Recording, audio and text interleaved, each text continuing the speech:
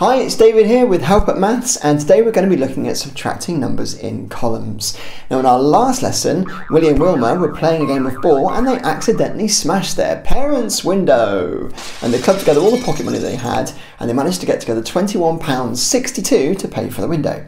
Problem is, the window didn't cost £21.62. The window cost £101.49 to get it fixed. So they didn't have enough money. How much more money do Willie and Wilma need to earn through their pocket money before they can pay for the window?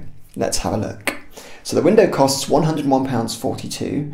They've got £21.62 so far. How much more money do they need? So what I want you to do is head off and have a go at solving this problem yourself before we carry on.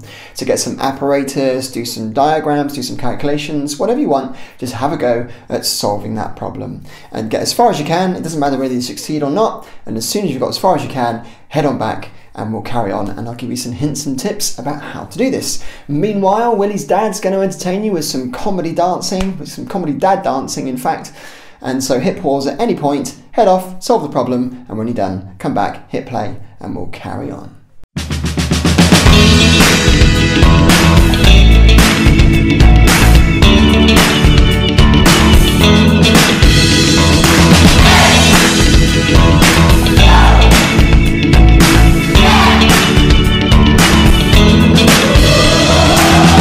So hopefully you had a go at solving the problem. Now let's have a look at some strategies that you can use to do column subtraction.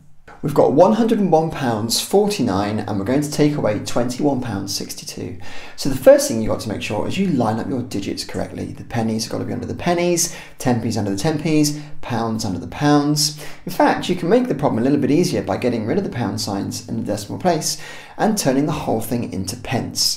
Because there's 100 pennies in the pound, we could now restate this question as 10,149 pence take away 2,162 pence. We'd even put the column headings in as well to make it easier to understand. And we're going to make our first number out of apparatus. So we're making the number 10,149. And we've done that with 1 10,000, 1 100, 4 tens, and 9 ones. Now when we subtract, we start furthest on the right hand side with the least significant digits, in this case our ones. We've got 9 ones and we take 2 away. And that leaves us with 7 ones. Nice and straightforward. But now let's look at the tens. We go to the next column next and we do 4 tens, take away 6 tens. But we've only got 4 tens in the column. We can't take 6 away from that column. So we've got to exchange. We take 100 and we turn it into 10 tens. Now the value hasn't changed, it's important to realise. That's still worth 100. It just looks different.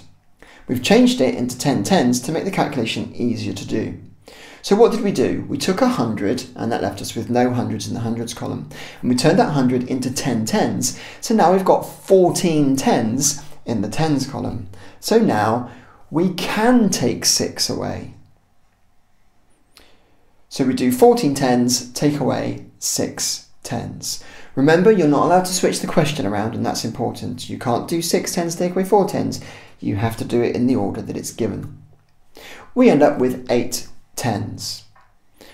Now we're going to do the hundreds. 0 hundreds, take away 100. Again, there's no hundreds in the hundreds column. So we look to the next column to take them away, but there's none there. So we have to go to the next column again, and this time we're going to do the 10,000, and we change the 10,000 into 10 1,000s. Remember, that's the same value, it just looks different. Because now that gives us something in the thousands column that we can exchange. So we took the 10,000 and we turned it into 10 1,000s. Now we can get some hundreds because we go to the thousands column, we take 1,000 and we exchange it for 10 100s. So if we have a look at what we did there, we started off with 10,000, so we took 1,000, we exchanged it for 10 100s, which was exactly the same value, so we haven't changed the amount. So we now have 9,000s left in the thousands column, and we've got 10 hundreds. Now it's much easier to do 10 hundred take away 100. And we're left with 9 hundreds. Notice I'm using the language hundreds. I didn't call it a 9 because it's in the hundreds column. That's important. We've got 9,000 and we take away 2,000 and we end up with 7,000. Again, notice I said 7,000. I didn't say 7 because a 7 in the thousands column is 7,000. So the answer is 7,987 pence more to get.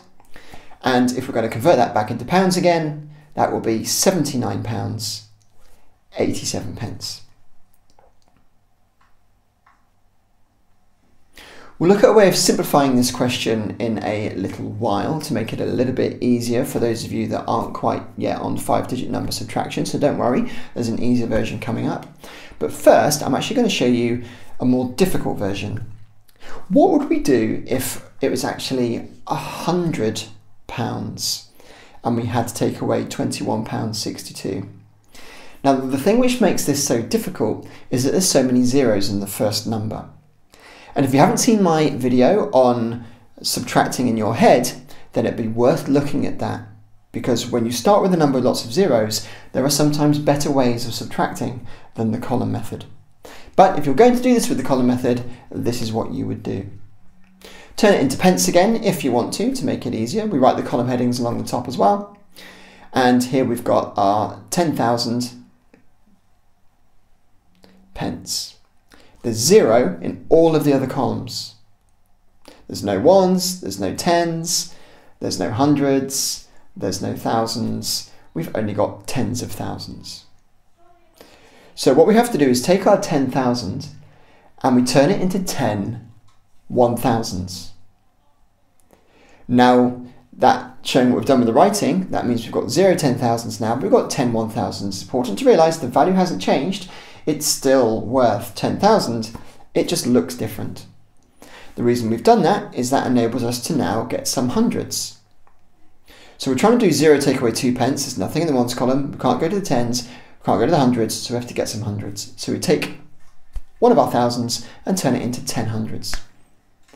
Notice that we couldn't carry that 1,000 all the way across to the ones column because 1,000 is worth 1,000 ones.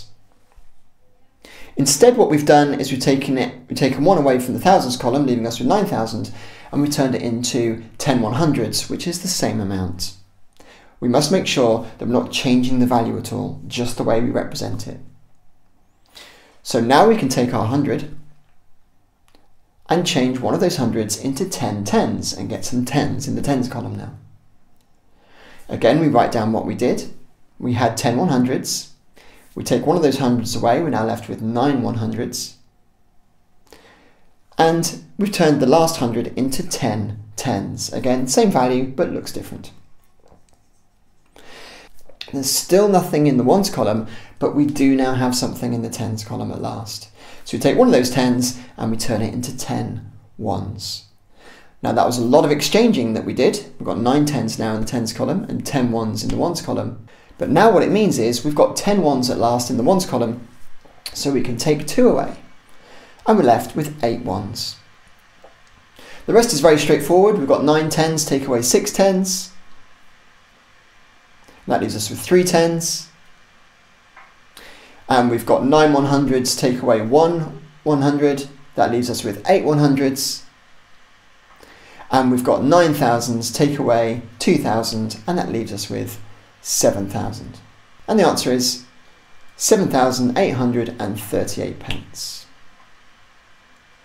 And if we convert that into pounds, we've got £78.38. It's worth mentioning that you didn't have to do this calculation by converting it to pennies. You can do it with pounds like this. It works exactly the same way. It's just you have a decimal point there and the column headings would be called something different. You'd have pennies, 10p's, pounds, £10 and hundreds of pounds. But the principle behind the calculation is exactly the same. Every time you don't have enough of something in one of the columns, you go to the next column and exchange it so that you've got another 10 in the column that you need them in. And then you can take things away. But you follow the same algorithm, you get the same answer. £79.87. So I haven't set any questions for you today. My challenge for you is to get your digit cards and set some questions for yourself to the level that you are at. So if you want to simplify this a lot, you can obviously make easier numbers for yourself, and if you want to challenge yourself, you can make the numbers more difficult. So for example, you could shuffle up some digit cards, make some random numbers like this, and have a go at taking them away. Just make sure that your top number is bigger than the one underneath, otherwise you'll get a negative answer. If you want to make it easier for yourself, do it with 2-digit numbers. Again, make sure the one on the top is bigger than the one underneath. And also you can use apparatus to help you as well to make it even easier again. So you can lay it out when you exchange the numbers, for instance, and see exactly what you need to do. If you want to make it even harder for yourself, then do larger numbers like this, but the algorithm's the same. You could have an infinite number of digits. It would still be the same method, no matter how big the number is. But if you really want to challenge yourself, have a go at doing it with decimals. So make a couple of decimal point cards, split your pack in half, put one of the decimal points in each of the halves, shuffle up one of the halves, and then generate a decimal number. And then take the second half and generate a second decimal. Just make sure that the first decimal is bigger than the one underneath. Then when you're trying to subtract decimals, the most important thing is that you really line up those digits correctly, making sure the decimals are in line, the ones are in line, the tenths are in line. So in this example where we've got 85.72, we need to make sure that the 4 goes under the 5 and the 9 goes under the 7. To make that even easier to see, you can add your column headings in this example. We've got hundredths, tenths, our ones, and the tens.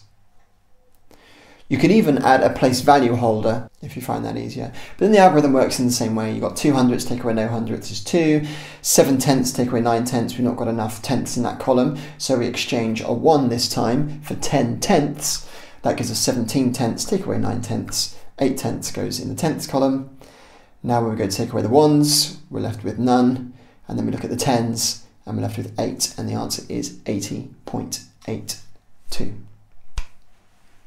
So there you go, that's how you subtract numbers. So over to you now to practice that as much as possible. Remember, choose the type of calculation which is going to be just the right challenge for you. Don't have it too easy, because it's just going to be too easy, and don't have it too hard, because it's probably going to be too hard. Just enough to make you think and give you that real sense of satisfaction and achievement when you've done it. And then as you succeed with the easier calculations, make it more difficult for yourself after that. So I hope you found that useful, and I look forward to seeing you next time.